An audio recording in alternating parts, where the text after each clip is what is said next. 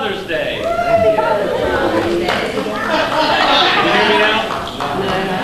Can you hear me now? Happy Father's Day. Great to be a father. Great to be a father. I'll tell you, every phase of life gets better and better and better. Remember when you were in middle school and you were scared to go to high school? Yeah. But it was better.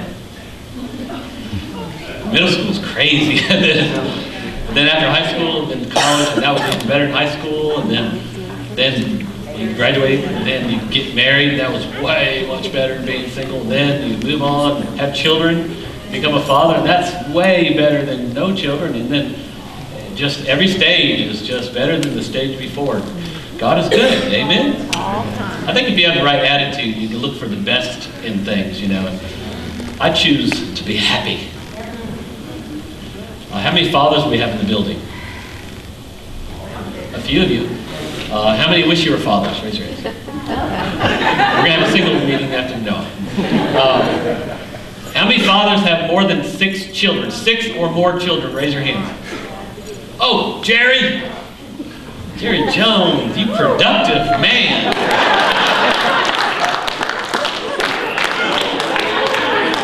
How many grandchildren do you have? 21 grandchildren. Wow. Look at him. He's happy. How many great-grandchildren? 4. 4, wow. That's awesome. Wow. Does anybody have 5 children? Any 5? Yes, right there. Good. Rich. Okay, how many have 4 children? Right back there, right up here. All right, that's good. Good for you. 4. 3 children. Ooh, a lot of people. How many had 2 children? Okay, my hand goes up there. You guys said, I'm going to have a boy and a girl, and that's enough. But how many have 1 children? You had 1 children said, never again. That's awesome. Well, happy Father's Day. It's good to have you. I just got 2 quick announcements. The Vacation Bible School, no, let me see. We're going to have a missions meeting right after this service. If you want to go to Brussels, Belgium, and help build a church, how many want to go to Brussels, Belgium, and help build a church? It's going to be fantastic. Do you know they actually eat waffles? Belgian waffles? No lie. They walk around the street with waffles hanging out of their mouth. And it's just... Okay, so we're going to have a missions trip in October, the end of October into November. For that trip to Belgium, we're going to have another trip to Italy. It's a women's conference, women only. They're going to do a women's conference. And so if you want to go to either of those trips, come to the meeting right after the service. And then this Wednesday, we're having a meeting for Camporama. And if your kids are going to Camporama with the Royal Rangers, it happens every 4 years, and there's thousands of kids that camp, and it's just fantastic. Then you need to come to the meeting Wednesday night after church. All this week we're doing Vacation Bible School here at the church. So it is fantastic. So you've seen some decorations.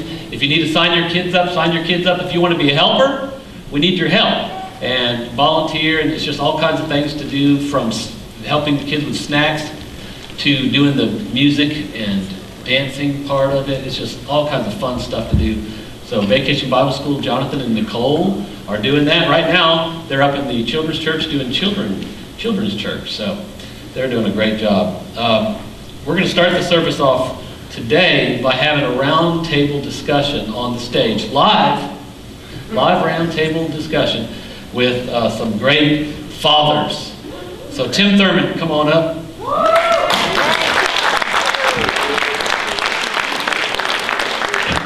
Tim, all right, Tim. And then Leo Cisco. Leo.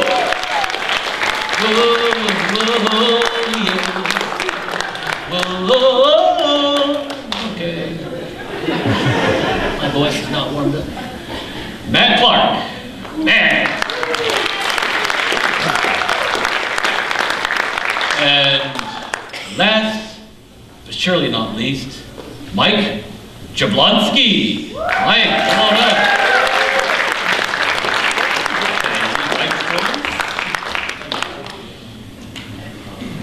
All right. Does everybody have a microphone? Okay. Here, take that one. Check. All right. we have a handheld mic, Trey, anywhere around? Oh, here it is. Oh, good. Testing, testing. There you go. All right, how you guys doing? Okay, let's go down the road. Looks like he's ready to rap.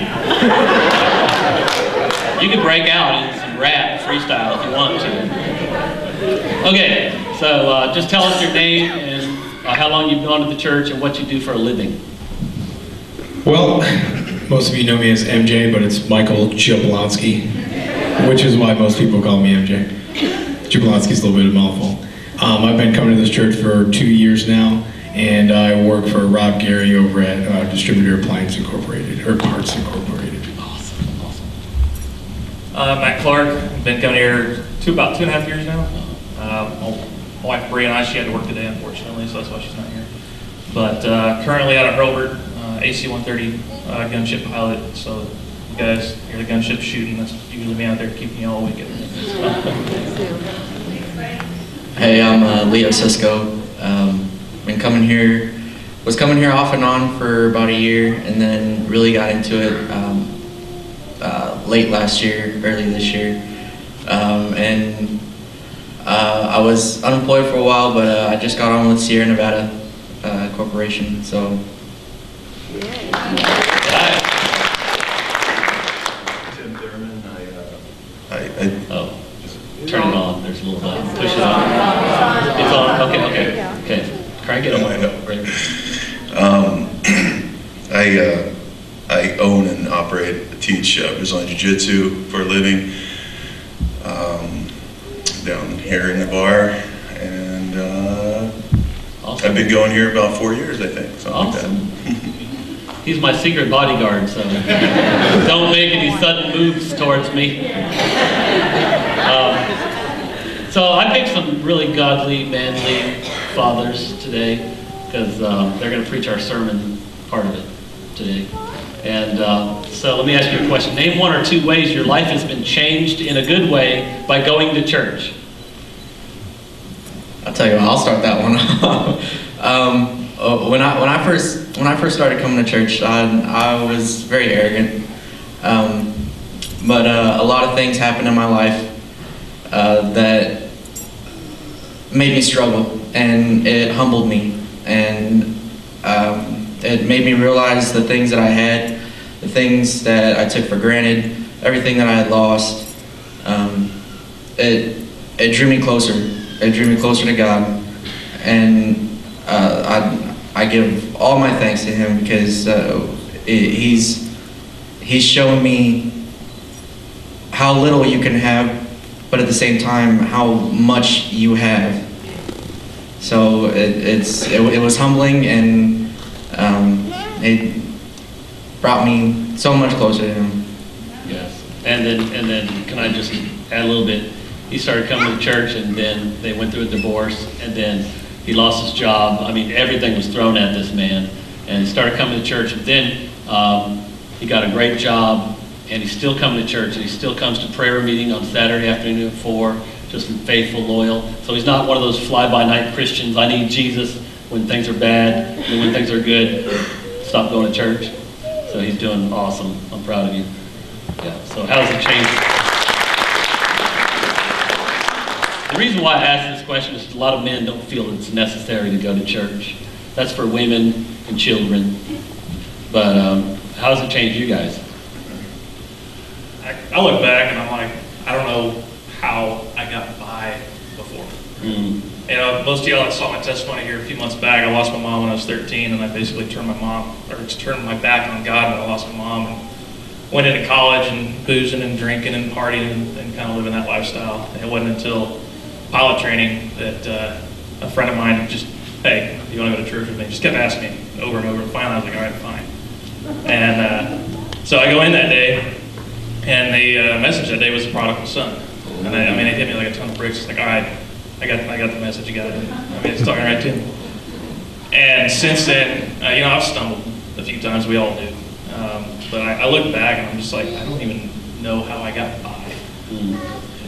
before church, you know, and now I can't even imagine a life without God and a life without a church family. You know, it's just, and every week I learn something new from somebody, and it's just awesome. Awesome. Awesome. That's good.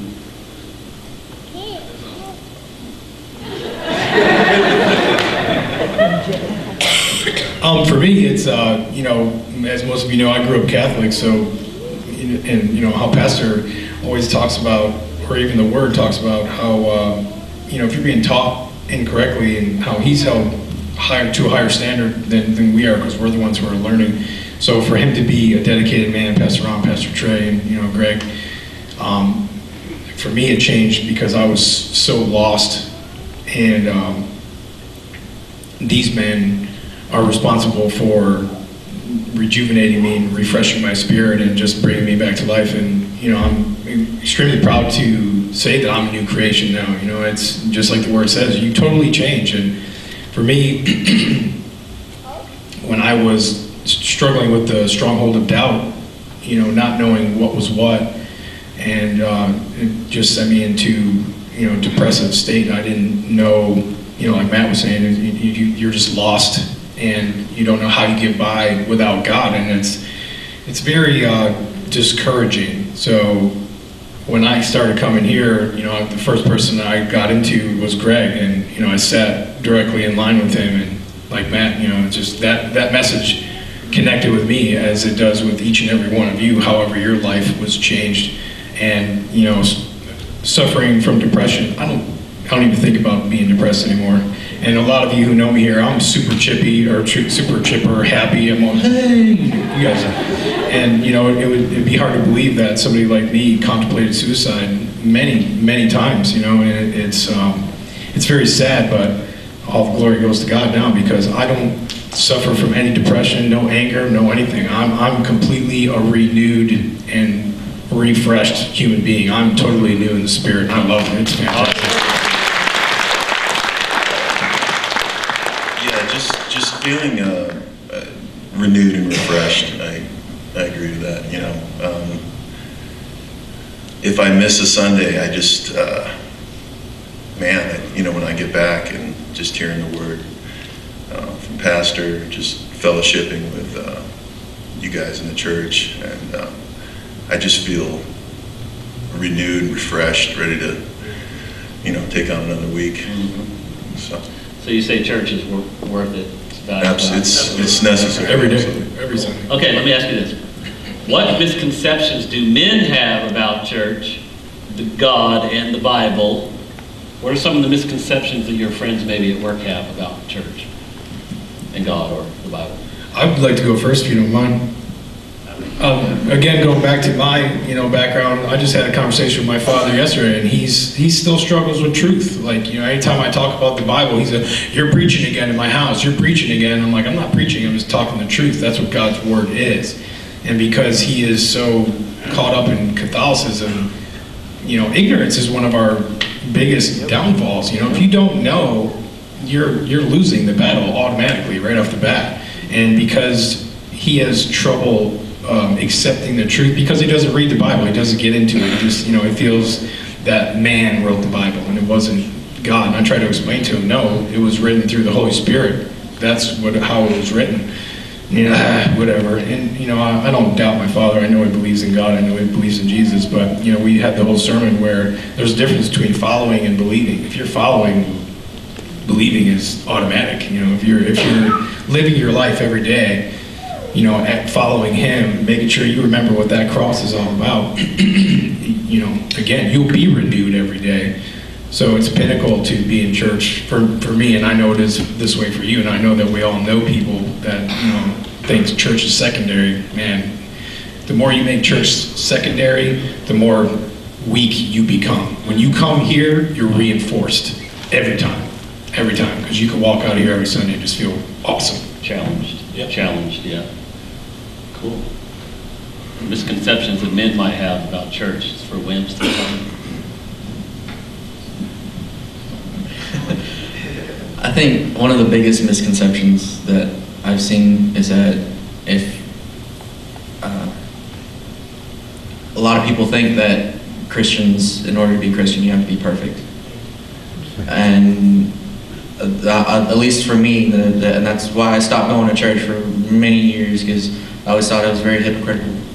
But, you know, coming to realize that, you know, it's not about being perfect. It's about praising who is perfect, and who, you know, someone who can help you, yeah, because growing up, you know, my biggest misconception was, okay, so that's how everybody is. Everybody's perfect. But now, you know, I strive to be perfect and to live the way that God wants us to, and that is the biggest one for me, is that everybody's life is pretty much a lie. Tim, tell us about the difference between religion and relationship. I think that might be a misconception people have. Why do I need church? You know. Yeah, my dad has said many times that church is just filled with a bunch of broken people, and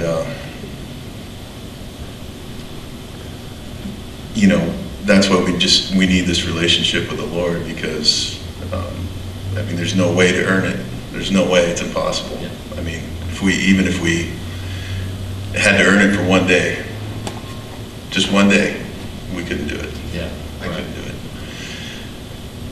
So it's about a relationship with the Lord. It's not about religion and doing religious things. Yeah. I think a lot of people think, I don't want to go add something else to my life that's going to take up time. I'm too busy as it is. I don't need religion, you know. But it's more than that, isn't it? Yeah, an example I use quite a bit is when Bree and I talk, having that relationship that you're talking about. You know, it's just like my marriage to her. This ring symbolizes that I'm married to her. But if I don't actively put forth effort into that marriage, this means absolutely nothing. Wow. Just like when we get baptized, you know, you can get baptized and say that you're showing your outward faith in God, then you've accepted Him as your Lord and Savior. But if you stop at that and you don't put any effort into that relationship, Right. it's kind of the same thing, the way I look at it. So just because you get baptized or just because you have a ring on your finger doesn't mean you're going to have a good marriage or have a good relationship with God. It takes effort. And without that effort, and that's a struggle I'm having with my parents right now, is they're under the belief that once you're baptized, you're automatically saved. And I don't necessarily believe that. If you don't put the effort into that relationship with God, even though you're baptized, are you going to get into heaven? You know, if I did not put any effort into my relationship with God, if I died today, would I go to heaven? I don't, you know. Right. So that's kind of the way when Bree and I talk about it, and try to talk about it with other people, is building not just religion. Yeah, going to church on Wednesday and Sunday, that's kind of the religious part of it, but you have to act on it and build that relationship in addition to with the Lord. Yeah, exactly. That's awesome. Well, I want to show you guys a video. Then I want to get your thoughts on it. Do we have time for a video? You do? Okay, let's turn the lights out, and I'm going to move out of the way so people can see. You guys stay there where you're at.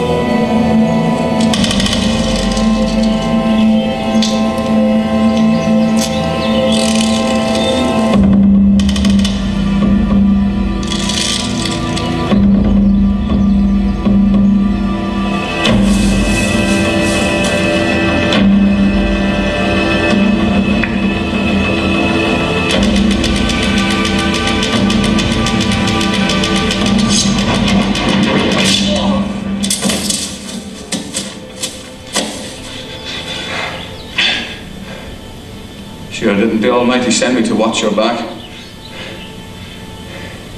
I didn't like him anyway. He wasn't right in the head. All right, I love it. He wasn't right in the head. Did you hear catch the line?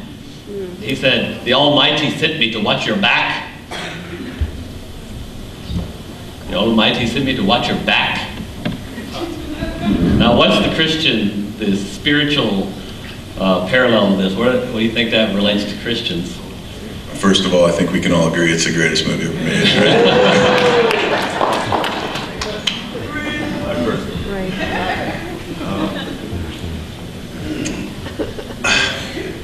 I think there's so much meaning to our, honestly, I see so much in that movie to our Christian walk, and I could go on for about an hour on that, but and just one thing comes to mind for me is sometimes we don't know someone's intention. Maybe we think that maybe they're coming to harm us when they're actually coming to help us, and so you give them a chance. Like William gave his man a chance to not kill him and save his life. Yeah. I don't know, that's what it kind of... Because he didn't fire the arrow. He could have shot him, and he paused and trusted him for a second, and then he saved his life. Oh, that was good. I don't know, that just kind of spoke that to me right there. Trusting your brothers. Yes. It's important. Man, how many brothers don't have somebody to protect them? I mean, it's a tendency, correct me if I'm wrong, but I think it's a tendency of men. We like to isolate ourselves and pull away from the body of Christ. Well, I don't need anybody. I don't need any help. I can do it on my own. You know, we're so self-reliant. But in reality, everybody needs somebody to watch their back. You know? Yeah, sure. I think it's again, you know, not to use the word again, but I think it's pinnacle. You know, for my start here, if anybody knows Josh Briano, and I know some of you have heard the story before, but you know, God crossed our paths, and we were both sharpening each other. God was using us to build each other up and to, you know, set each other on His way. You know, Josh has moved on to another state now. Of course, you know, I miss him like crazy because that was my go-to man. But we always start new relationships here at church, you know, just like this meeting right here. You know, if you're not, everybody here is struggling. Everybody here is struggling. Some of us, you know, are deeper into it, which is really good. And some of us have the strength to, you know, share with somebody else who is feeling weaker. But I think it's safe to say that the majority of us here are struggling. It's an everyday battle, it really is. But we go to Him in our time of weakness because that's where strength comes in. And when you have your brothers or your sisters around sharpening you, even if you go, hey, Pastor, I need prayer, you don't even have to tell them what it is. Because God already knows. All He has to do is say, MJ is struggling, Lord, please watch out for him. You already know what he needs. And just that little small step, that little inch, that little micro, whatever you want to call it, it echoes in heaven. And God will act on it. He will move on that. And all of us here are all of you, you've been, you know, something in your life has changed where you're like, yes, woo!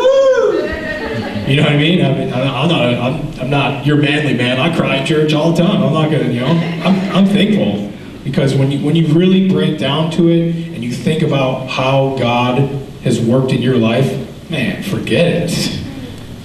How could you not be? You know, you just look at it. It's awesome. I like, correct me if I'm wrong, but doesn't God use other men to correct us or speak to us or challenge us or to get us to the next level? Doesn't God do that? Has anybody in this church or any man ever done that to you? Yeah, I was, just the other day, I was able to share my heart with a brother in the church and sharing with him. He helped me immensely, but it turned out that I ended up helping him as well. Cool. So it was, we had each other's back. Awesome. So it was great. 'Cause we have enemies, don't we? And then sometimes the enemy is not a person, sometimes the enemy is alcohol, or sometimes the enemy could be just stress of life, or if you see a friend, you know, how have you guys maybe spoke truth into somebody's life? Well, I know that I used to succumb very easily to stress, and I would let little things get to me, and I was a very angry person.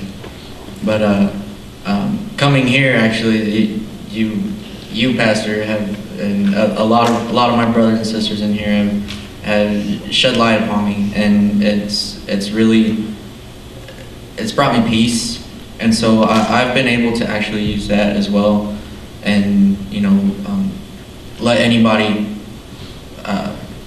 specifically my daughter's mom, because she's a stressor as well, and I keep trying to tell her, like, just don't worry, like everything is in God's hands, everything is, it happens in His timing, and whatever He knows is best is what will happen. But don't stress about it. Things, He's on your side, and she I mean, it calms her down, and it really does. It brings her peace, just like it still brings me peace. Right.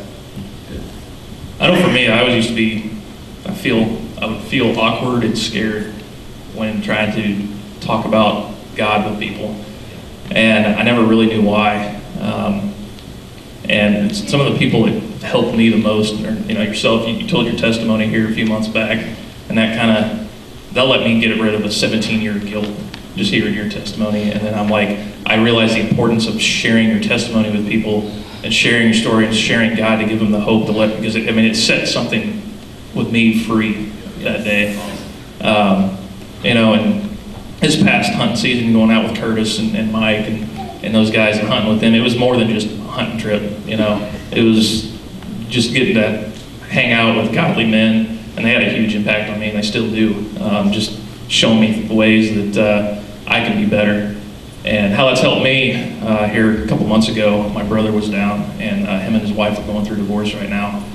And I called him in my office, and I shut the door, and I'm like sitting there, I'm like, okay, what do I say? What do I say? I was like, Lord, help me here. Just let me say the right thing. And I just started talking, and before you knew it, 2 hours went by, and him and I just talking, and by the time we were done, he was almost in tears, and it wasn't my intent to make him cry, but I was just sharing the Lord with him, and I'm sitting there thinking to myself, never in a million years would he or I ever think we'd be having this conversation, But it's, talking, with you, Pastor, and with Mike and Curtis, it's allowed me to open up and not feel that awkwardness, just walking up and putting my hand on somebody's shoulder and praying for them out loud. I used to be terrified of that, and I'll admit, I still get a little bit nervous, especially when somebody I don't know. But the fact that I can actually do that now, wow. It's how you actually pray for people. Yeah, it's a funny concept, right? But I'm sure I'm not the only one that has struggled with that kind of awkwardness. You're not. But when you can share your testimony, share your story with other people, you just don't know what they're going through and what kind of impact you can have and what opportunities you can miss if you don't do it. Wow, that's good. Hey, give the mic back to MJ and let's let him do a B-box. I'm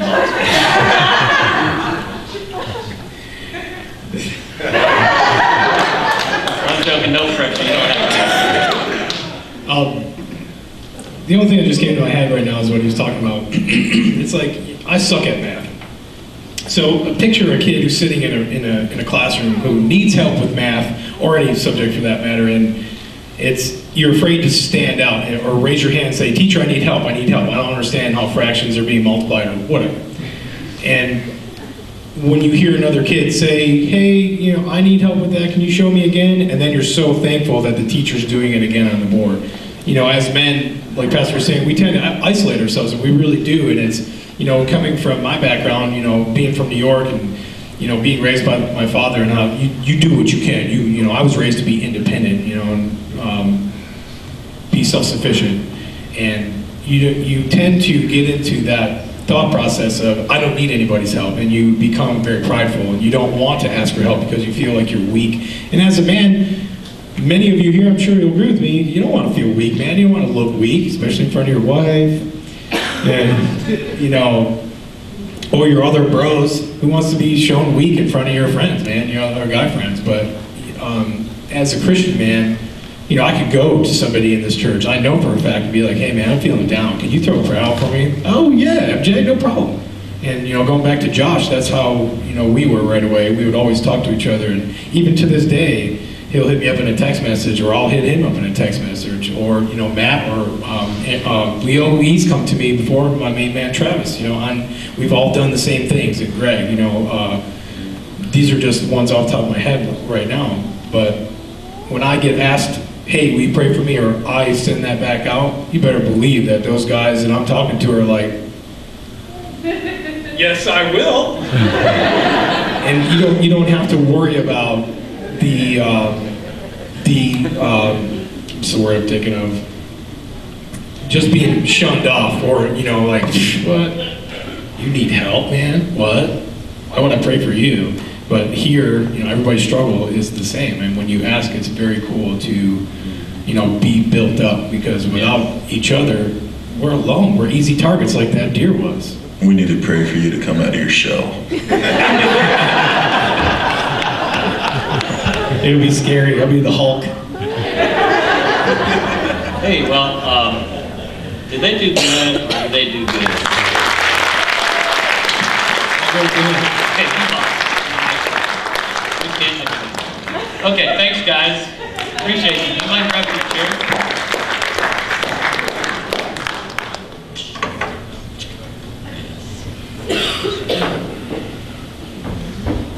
All right.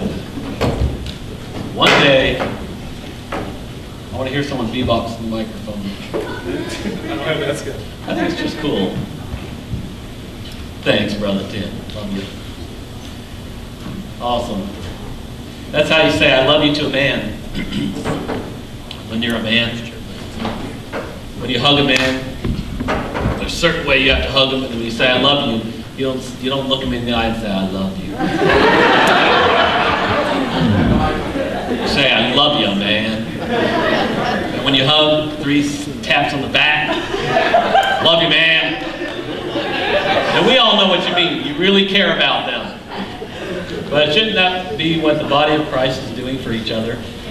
Men, as much as we think that we're not emotional, like we hear in teaching psychology, women are emotional. Men, you got to look after the emotional needs of your wife, and blah, blah, and you hear that a lot. And so we think, okay, women are emotional, men are not. That's what we tend to believe, but it's not true. Men have emotions too. They get down and discouraged too. We're going to look at it in the Word here, but I want to tell you a little story about a really manly man named Theodore Roosevelt, Teddy Roosevelt. He went to a campaign stop in Milwaukee in 1912, and when he got there, a man walked up to him with a 32 caliber gun, shot him in the chest. And I guess since it was a 32, maybe he was wearing a jacket or something, it penetrated his chest only about 2 inches. So he gets up before the crowd to speak. He said, I would like to speak a long time, but I've just been shot in the chest, and the bullet is still in me, and so I'm only going to speak a short time. And he went on for 55 minutes. And when he got done, there was a pool of blood at his feet. His own blood was. And then he left. Now that's a man. They should make a Braveheart movie about him, right? And then, have you ever listened to the guy Paul Harvey? Like the new generation? You probably never heard of him, right? Anybody under 30? Maybe even under 40. Paul Harvey would always say, and the rest of the story. You'd like to hear the rest of the story about this macho, manly man, big, burly-chested Theodore Roosevelt.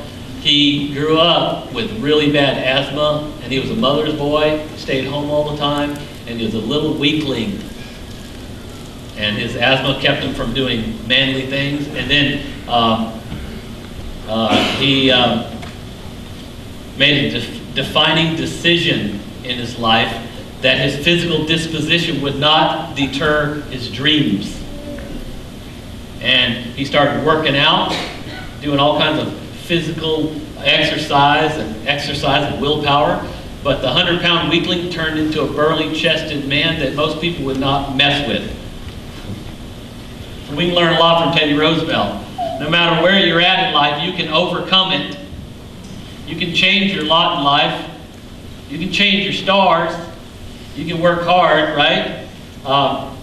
If you trust in God, He'll give you the strength to overcome any obstacle.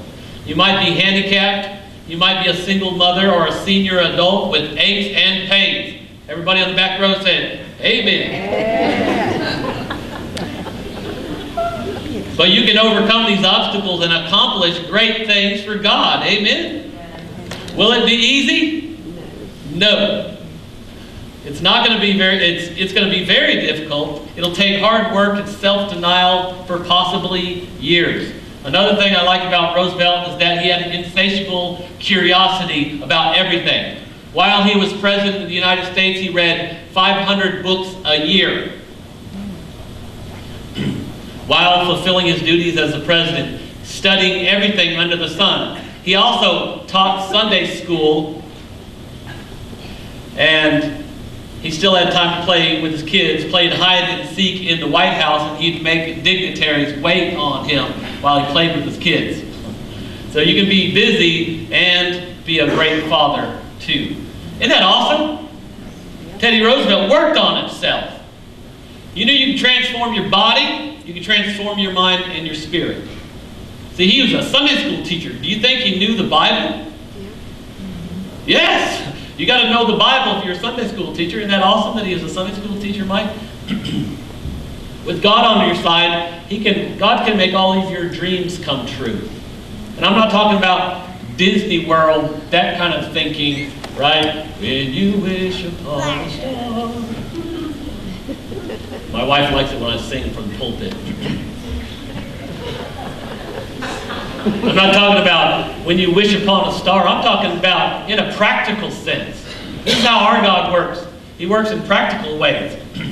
Where you do the work, God implants the vision, the drive, the motivation, an occasional miracle, right? And then you take the risks, the outrageous risks, and you make huge sacrifices. In that sense, He will make your dreams come true. I left out not quitting when you fail, because we're going to fail. Christians, we're going to fail. Christians, we're going to fail. And you're probably not going to hear that from a lot of TV preachers. But I'm telling you what, God uses failure to take you to the next level. Amen. If you don't quit. Oh, I'm never starting a business again. I lost my shirt. Right? Man, I once bitten, twice shy. I'm not going to start a business again. Or someone with God on their side would say, hey, man, I learned so much from that failure. I'm going to start another business. I'm sure I can make it work this time. With God, all things are possible, right? God always causes you to sacrifice more than you're comfortable with. God always makes you work harder than you ever thought you could work. God makes you take risks, sacrifices, and God comes through for you. It's like when God gave the promised land to the Israelites. Do you remember that? God said, I got a land flowing with milk and honey. Great, God, take us. Okay, I'm going to take you out of slavery. We're going to wander in the desert, and then we're going to go into the promised land. And then God says, oh, but there's your enemies in the promised land. They're all in cities. They're yours, but you're going to have to go to war and fight these people and drive them out. But the land is yours. You go in the name of the Lord, and I'll be with you. I'll never leave you nor forsake you. And the people had to fight for the promised land. Are we going to be any different? God makes His people fight. You always got to work for what's good, don't you? Every good thing. A family is a good thing. Having a good family is a great blessing. But I'll tell you what, you're going to have to fight for that family. Having a wife who will stand by you through thick and thin is the greatest thing on earth. But you're going to have to fight for that woman. Because the devil's going to try to break you up and destroy your family. He wants your kids on drugs. He wants He wants to destroy you, but you're going to have to fight for what's worth it, amen? And listen, some things are worth fighting for. Amen. Your family is worth fighting for. Fathers, your children are worth fighting for. Fathers, you shouldn't let a morning or a night go by that you don't tuck your kids into bed and read them a story. Because I'll tell you what, that's probably the best thing you can do for your children is just being there. Just being there. Right? They spell love T-I-M-E, right? Time, man. Be there with them. For Jonathan, my son, he's 21 now. For the first 10 years of his life, I laid in bed with him every night and read him books and told him stories for 10 years. I never missed, maybe except if I was out of town on a trip. But can I tell you something? It's paid off in spades. That's right, yeah. I was young, right? And I could have been running around with my friends. But no, I said there's something really important that I'm going to fight for, and I'm going to make sure I do a good job of being a father. I'm going to lay down with little Jonathan and read the Lord of the Rings to him. You ever tried to read the Lord of the Rings out loud? It is hard, man. It's like reading King James like ×2. It's so hard. And sometimes when Jonathan, he was like 5, I'd read him something, I'd say, Jonathan, did you understand that? He'd say, no. No, I don't understand that. Keep reading. But you know, even the Israelites, listen to this, Israelites had to fight battles, and even the Israelites lost battles. Even the Israelites lost battles. There's a town, a city called Ai, A-I, and they had just taken Jericho. It was their second big battle, and so they go, hey man, we just defeated Jericho, the biggest city with the biggest walls. God was with us, and yet Achan sinned and stole some of the gold. And it was all supposed to go into the temple, the tabernacle, and he stole it, and God allowed them to lose hundreds, maybe thousands of men died, and they suffered a big defeat. What does defeat do to a Christian? Makes you reevaluate. Makes you wonder, is there sin in my life? And there was sin in the camp. And they had to find Achan, right? They had to deal with sin in their lives. Maybe sometimes, hey, when you fail, you need to stop, reconsider, and you need to look in your life. Is there sin in the camp? Is there sin in the camp? Right? Things are happening to you. Maybe it's a series. Don't you know bad things come in threes? Have you noticed? 3 bad things are happening to you. You need to stop, drop, and pray. Say, Holy Spirit, show me, am I sinning? Is there things happening in my life? If the Holy Spirit, He might say, no, you're not sinning. You're not in pornography, and you're not doing drugs. You're not cheating on your husband. You're not doing all this stuff. The Holy Spirit will show that to you. Let me tell you, if you are sinning, He'll show that to you. You're abusive, mean person. I'm about to knock you upside the head. Okay, Lord, I'll stop being abusive. You know, the Holy Spirit will tell you right from wrong. So when things start happening to you, always stop and pray. Always stop and pray. Sometimes God says, no, you keep on going strong. I'm just testing you. Keep on going strong. Let's look at the life of Joshua. Turn to Joshua 1:1. This is so great. Okay, as we read this, I want you to think about something. Men are emotional. Okay? Some men are emotional wrecks, but none of you here are. So, Joshua 1:1, and I love this. Read this with God looking at Joshua and thinking about his emotions for a minute, okay? God is concerned about how we handle things and how we're just dealing with stuff and our fears, our anxieties. God's concerned about that. So, Joshua installed as a leader. So after the death of Moses, the servant of the Lord said to Joshua, son of Nun, Moses' aide, he said, Moses, my servant is dead. Now then, you and all the people get ready to cross the Jordan River into the land I'm about to give to them, to the Israelites. I will give you every place where you set your foot, as I promised Moses. Your territory will extend from the desert to Lebanon, and from the great river, the Euphrates, all the Hittite country, to the Mediterranean Sea in the west. No one will be able to stand against you all the days of your life. How encouraging is that word? I'm about to give you a huge, huge land, and and no one's going to stand against you. He's building them up, right?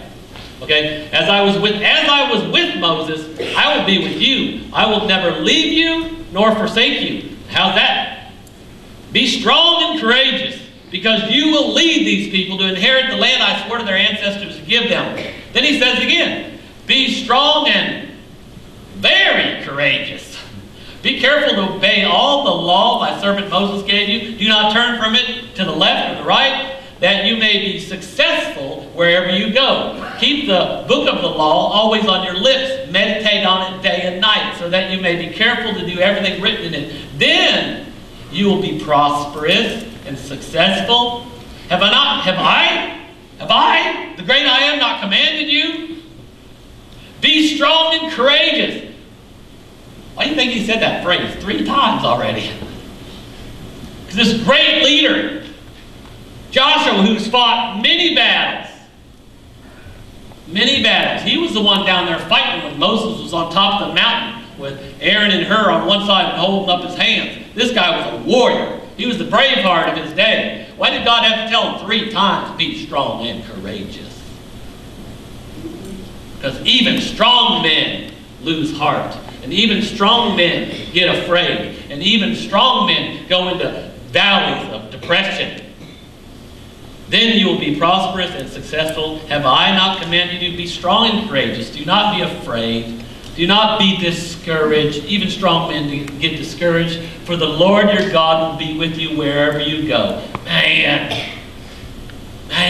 even strong men need encouragement. Even Jesus needed encouragement. Remember when the Father, when Jesus got baptized? I mean, Jesus was fully God and fully man. And he gets baptized, comes up out of the water, there's a voice from heaven that said, this is my Son whom I love and whom I am well pleased. Even Jesus needed affirmation and encouragement from his Father. Fathers, how much more do your children need love and affirmation? Some of you fathers here today probably need to go home and get on the phone and call your daughter and say, honey, I probably haven't told you this enough, but I'm proud of you and I love you. Some of you fathers might need to go home today and call your son on the phone. Maybe you need to make a little trip and see him face to face.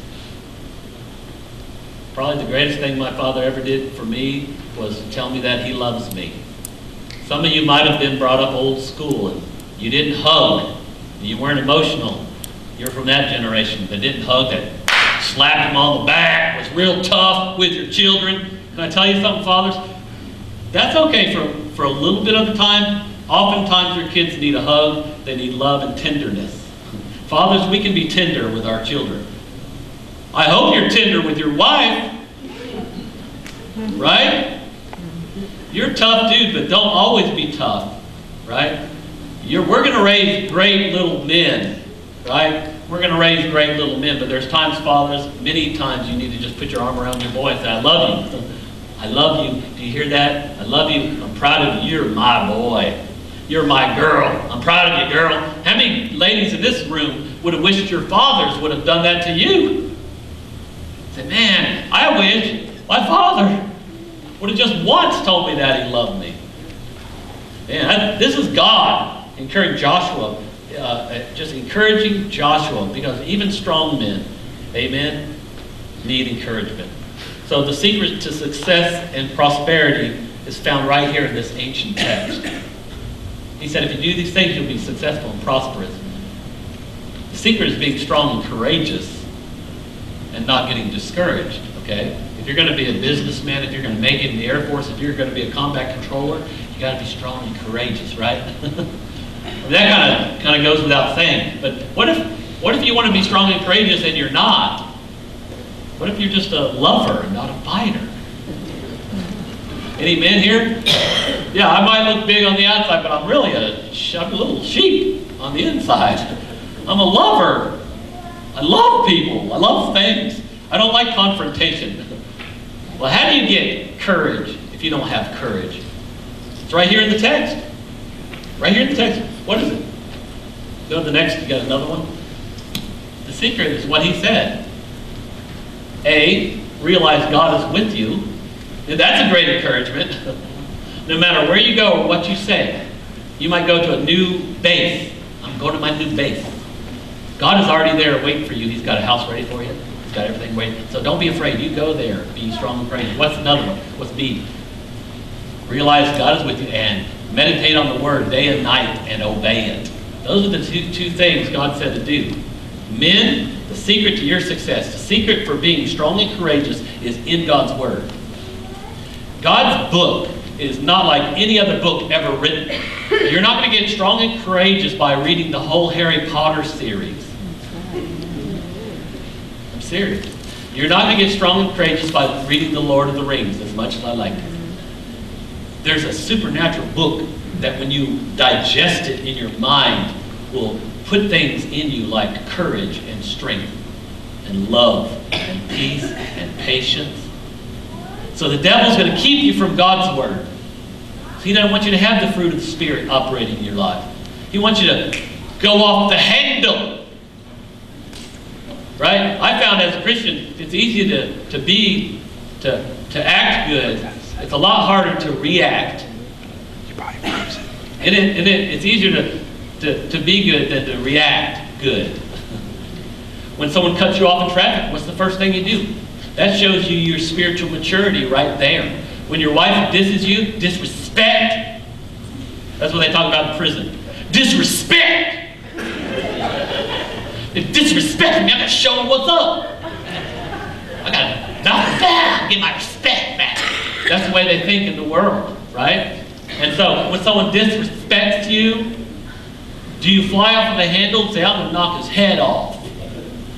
Then you're very emotionally unstable. No, you're very emotionally immature. Spiritually, you're immature. Spiritually, if you can't control your swear words by now, you need to get God's word in your heart more. It's the word of God transforming your mind and your heart that's going to change you into the image of Christ. You're where you are today because of the lack of reading of God's word. Do you know that what you don't know can hurt you? Because you don't read the word, you have no power of God in your life. Because you don't read and you don't pray. I'll tell you, something happens when you read God's word, it changes you from the inside out. First of all, you get born again. Here's how you transform. Some women, you better nudge your husband and say, buddy, you better start transforming. I remember one time, I don't remember, but my grandfather was an alcoholic. He was in his 20s, and my mother had 2 baby girls, and he was going down drinking too much, and she said, Jim, you better get down to church and get saved, or we're leaving you. And she meant it. So what did Jim do? He went down to church and got saved. And saved their marriage.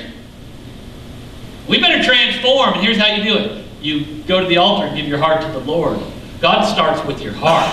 He doesn't try to stop your smoking, stop your cussing, stop your drinking, your pornography. He doesn't deal with these issues. He goes right to the heart of the matter, because when you get a new heart implanted by God, you won't want to smoke it. You won't want to do drugs. You won't want to run around on your wife. You won't want to steal things. You won't want to talk trash anymore. You don't want to cuss anymore. Because you're a new person from the inside. So God says, hey, it's time for a heart transplant. And then we will work together to transform your life. The Holy Spirit working with the Word of God that you're reading. If you're not reading the Word of God, He can't use it. You've got to put it in there so the Holy Spirit can use it and transform your life, man. Some men need to better start hurrying up on the transformation process. It just doesn't happen because you come to church. I wish it did. Emotional or spiritual maturity just doesn't happen. You've got to make it happen with the Holy Spirit and the Word of God. God said to the woman at the well, my Father is looking for worshipers who will worship me in spirit and in truth. You leave out the spirit. You leave out the spirit, and all you got is truth, you're going to have a church that's legalistic. It'll be just religion. If you leave out the Word and all you have is the Spirit, you're going to have a crazy charismatic church where everybody's running around praying for each other, casting demons out of everybody because you've run out of things to do. I've been to those churches. They're crazy. They're fun, but they're crazy. Spirit and truth. My men of God, you've got to get the Spirit and the truth. Let me ask you, if you'll bow your heads today. How many would say to me, Pastor, you're preaching to me. I'm not really serving the Lord. I'm just kind of living a secular lifestyle. But I believe in God, but your lifestyle doesn't show it. But you're here today, hearing this sermon, and you're hearing a challenge. It needs to be more than religion. It needs to be a relationship with a transformed life. How many raise your hand and say, Pastor, you're talking to me, I need you to pray for me. Will you lift your hand, let me pray for you? Nobody's looking around? Yes, I see that hand. Anybody else? I see that hand. Anybody else? I'm not trying to embarrass anybody, but I tell you, today's the day to change, to allow God's Holy Spirit to change your heart. Yes, I see a hand. I see a hand on the front. How many would say to me, Pastor, you know, there was a day that I used to walk with the Lord. I got real busy with life, children, family, my vocation, career. And I kind of started neglecting the things of God. Kind of walked away. I'm ready to get back tight with the Lord and start serving Jesus again. How many raise your hand and say, Pastor, pray for me? Yes, I see a hand. Anybody else? Yes, I see a hand. Anybody else? Yes, yes, I see a hand. God knows your heart. He knows you're serious.